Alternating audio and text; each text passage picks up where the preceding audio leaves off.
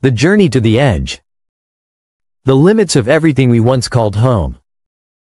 Everything familiar, comforting, and safe. For more than 4 decades, Voyager 2 has drifted outward, leaving behind the planets we grew up with, crossing into realms no human had ever seen or imagined. One by one, it passed the worlds of our solar system. Mercury, Venus, Earth, Mars, Jupiter with its swirling storms and raging winds, Saturn with its rings of ice and rock, Uranus, tilted strangely on its side, Neptune, glowing faintly in the distant dark, a silent observer of moons, atmospheres, and invisible magnetic fields. Beyond the Kuiper belt, it entered the unknown. Regions so distant and alien that even our best models could only guess at what lay ahead. Launched in 1977, it was a tiny spacecraft carrying the hopes, dreams, and ambitions of an entire generation. Engineers expected it to fail. Yet decades later, it still whispers across billions of kilometers of emptiness. Recently, those whispers changed.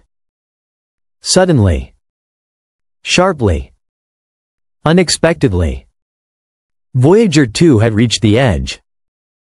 The helipause. Where the sun's influence ends. Where the wild forces of the galaxy begin. Astronomers had imagined a gentle transition. Voyager 2 proved them wrong.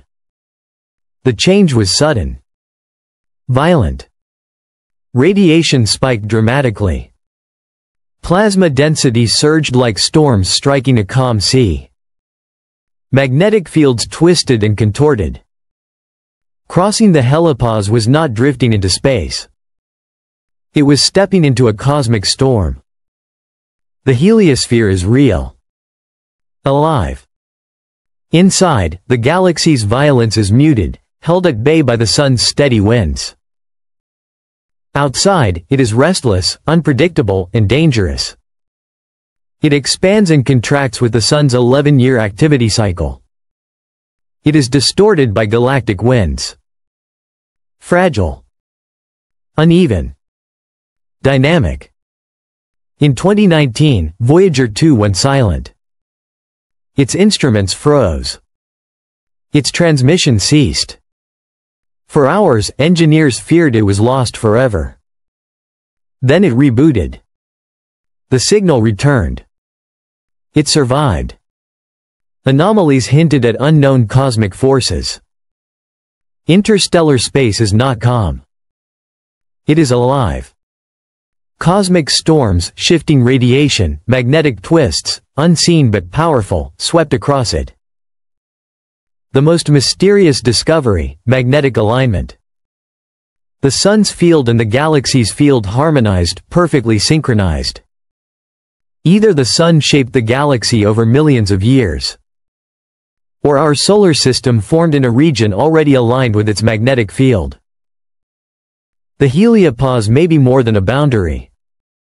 It may react. Observe. Record. Remember. Voyager 2 carries the golden record. A gold-plated disc etched with the sounds of Earth. Greetings in dozens of languages. And a star map pointing directly to us.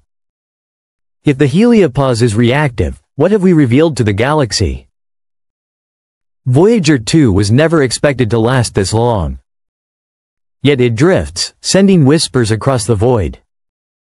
The solar system is wrapped in a fragile, living shield.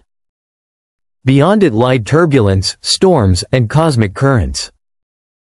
The heliosphere is alive. Voyager 2 has crossed it.